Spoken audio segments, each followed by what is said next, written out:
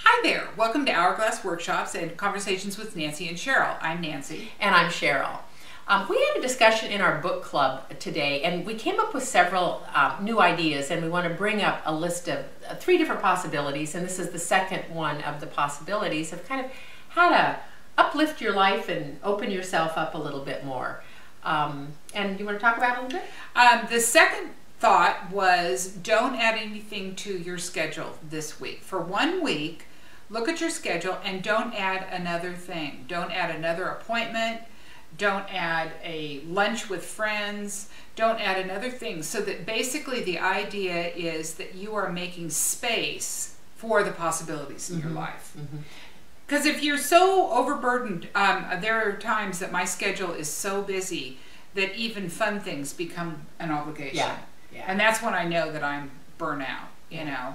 And well, and women, as women, we have a tendency to overcommit, overplan. We've got to-do lists that are just huge and unending, and our day is crammed full.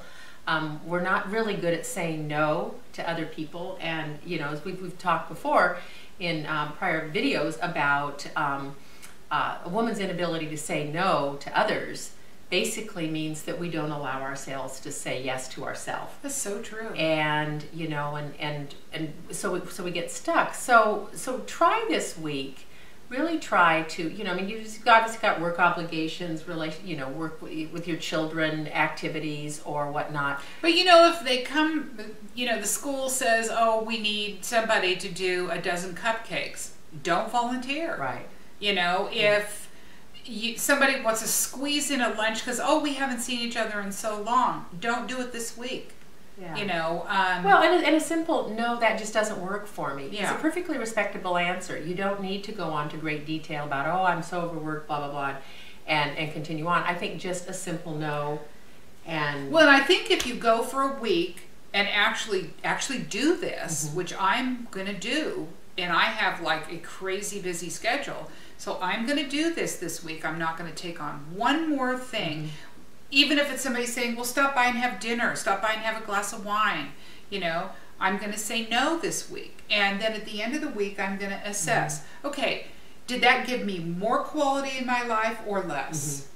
You know, did it make me happy? Did it make me feel more rested? Do I feel more centered?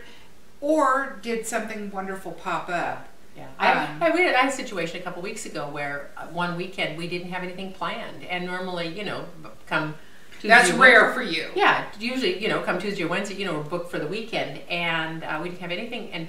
And my nephew who lives back east flew out for a business trip unexpectedly, and asked if we were available that weekend. It was perfect. Picked him up at the airport. He had dinner with us.